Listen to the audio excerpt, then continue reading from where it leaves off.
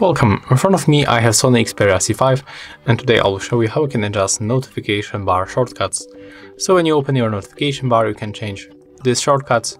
You have to tap right here, and right now we are able to touch, hold, and then change position of this icon. So for example, if you want to add here NFC model, click hold and then put it here.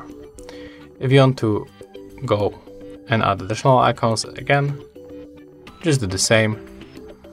As you can see, that's how it looks. We can go for the location. Oh, as you can see, we just reached the maximum number of quick settings. So we can get rid of one of them, for example, for mobile data, and we'll drag here the location.